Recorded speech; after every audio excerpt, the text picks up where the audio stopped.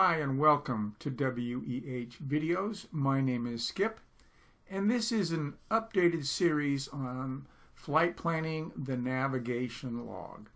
The reason for this completely revised series is because there were a couple of errors I made in calculating the true airspeed when using the Pilot Operating Handbook, the performance chart, which resulted in wrong calculations, mainly for the true airspeed. And also in the first series, I didn't complete the entire log. So with that, I will start a new series using the tools that you see here. All right, first off, we are going to need a current sectional chart. We will need a plotter, an E6B flight computer, a POH or a Pilot Operating Handbook. For the aircraft that you will be flying, I will be using a Skyhawk 172N, and we will be needing a navigation log where we will record all the information that we'll need to complete a flight plan. And to help you with this, I've also suggesting that you get the Pilot Handbook of Aeronautical Knowledge, Chapter 16 on navigation. And this can help you too. There's a lot of information there that I will not be covering. So I suggest you take a look at that. So let's start with the navigation log. This is what we are going to use to fill out our flight plan. And as you can see, there's a lot of information that needs to be put in here so we can have an accurate and safe flight. So over here we have checkpoints. This is where we're going to put the airport that we're leaving from, our departure airport. We're going to have a waypoint now, or places that we want to go to on our route, and then we'll select waypoints along the way to our destination. Here we have VOR frequencies that we will put in here if we use any VORs. And here we'll have a course route and altitude. We'll have wind, direction, and velocity and air temperature. We'll have our CAS, which is calibrated airspeed and true airspeed. We have true course, true heading, and magnetic heading, and the compass heading, and distance and ground speed, and time, ETA, and all this other stuff. There's a lot to do in filling out one of these logs, and there's a lot to do and much to cover in this series. So in this first video, we will choose a flight and plot it on a sectional chart. Now I'm going to start with SkyVector to show you the flight, but then we will figure out a course to take and determine the headings to fly for each leg of the flight using a plotter on a paper sectional chart. In the following videos to come, we will go through a process of getting the information needed and doing the calculations for filling out the navigation log, and we'll be using the E6B flight computer. As you will see in the real world of flying, you don't just jump into the airplane and go in most cases. There are reasons for creating a flight plan and a log, and if you're flying IFR, you would need to file a plan anyway, and definitely stick to it. The idea here is to be able to fly a specific route and arrive at each checkpoint according to the plan, on time and on course. You know, some flight instructors expect their students to be able to do this and arrive at their destination plus or minus 2 minutes. So this is very important. So let's start the process by taking a look at this sectional chart. So I'm using SkyVector.com right now for this video just to show you the flight that we will be taking for this tutorial. We are going to fly from Colusa down to Sacramento Exec. And this flight is going to be pilotage and dead reckoning, which means we're not going to use the GPS and we're not going to use the nav radios other than to help us locate ourselves if necessary. So in order to fly down to Sacramento Exec, if we were to take a straight flight, we'd have to go through this airspace, and we don't want to do this. The other thing about this type of flying is we want good landmarks, so when we look out the window we can pretty much tell where we are. And so to make this video a little easier, because we want to deal with wind correction and things like that, I've made this little awkward route, but it should work just fine for this purpose. So we're going to add Colusa here to our plan, and our first checkpoint is going to be this little town of Arbuckle. These yellow things here are towns, and they should be easy to spot. So I'm going to select Arbuckle as our first checkpoint, and then we'll continue down here. And the reason we came out here is because we have Highway 5 and the railroad tracks, and if you notice, they point almost directly to Sacramento Exec. So that's going to be our first checkpoint. Now notice that over here we have power lines.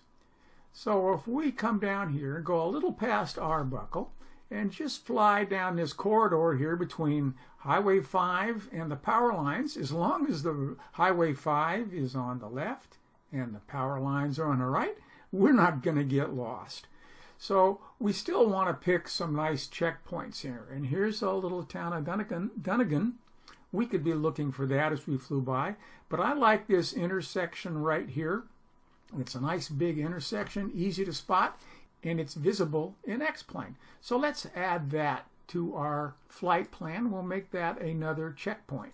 Now, as I mentioned earlier, we want to stay out of the Class Charlie airspace.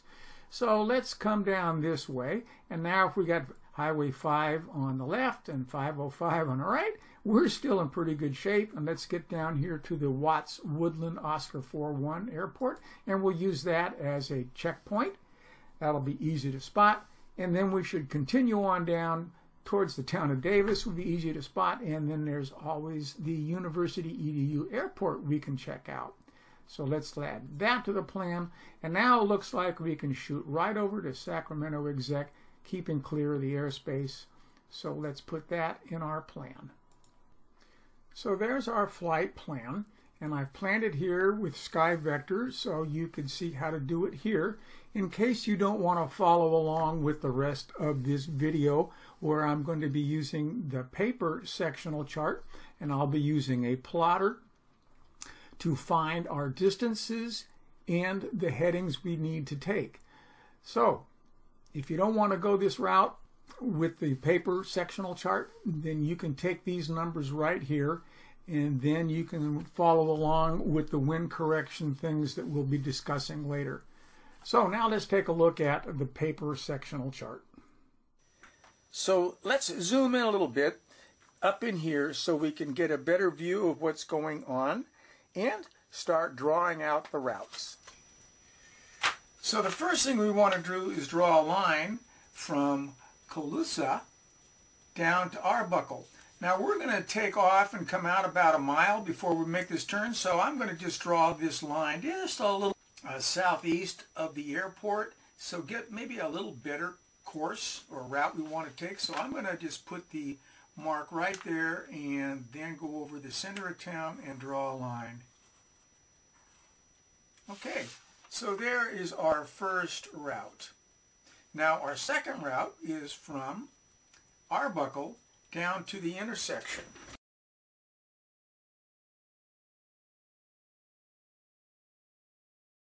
Okay, there's our routes.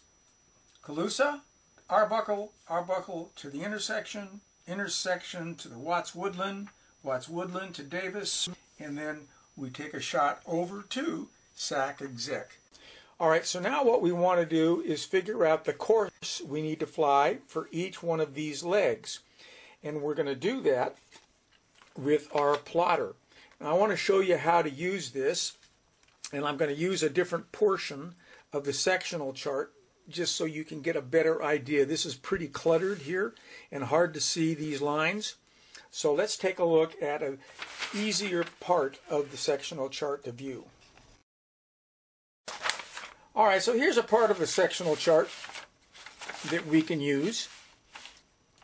And you can see the lines a lot better. So we have the longitudinal lines and the latitudinal lines. And what you do, let's just pretend that this is our course that we want to fly, this line right here. So we're going to set the plotter on that line. And then we're going to rotate this to point to north. And we're going to slide that over to one of those lines. And you notice here we have a longitudinal line. So let's just slide this down. Let's get a nice big one there. So we're going to set that line up on this line. So we get that perfectly. Now we line that up, the edge of the plotter, with our heading or the course we want to fly. We rotate this and move it until we have this lined up. And now all we have to do is read this for our course that we need to fly, our true course. And this says 150. If we were going the other way, the course would be 320. So that's what we're going to do on the sectional chart for our flight plan. All right, so let's get the heading we want to fly, the true course for our first leg. So let's see, let's set the plotter here. Let's use the line here since it's right there, so we can set the plotter this way, rotate like that until we get the horizontal line on the latitude line. Set that there. That line is so thick it's really hard to get an accurate reading. So let's just go like that. And it looks like our heading is going to be 205 degrees for our first leg. For our second leg, I think we can do the same thing. We can rotate that around to that line, put it right there, raise it up a little bit.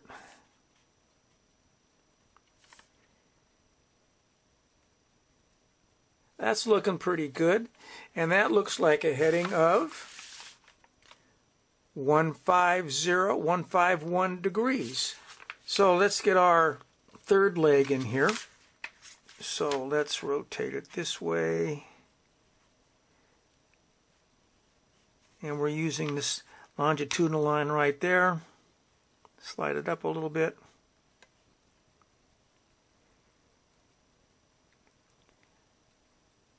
All right, that looks pretty good.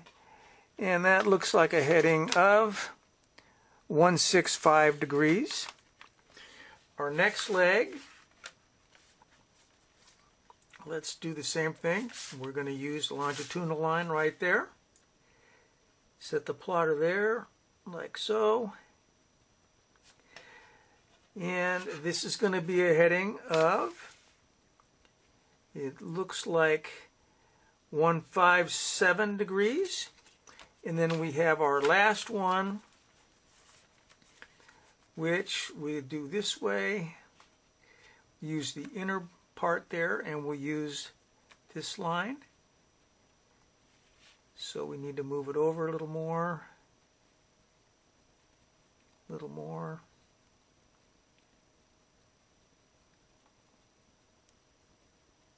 That looks pretty good. And this looks like a heading of 096 degrees. So those are the headings we need to fly. That's the true course for each one of our legs. So I think that's enough for this video. We've covered quite a bit here. So thank you so much for watching. If you like this, please click the like button. If you would like to leave a comment, that would be great. Thanks again for watching, and God bless.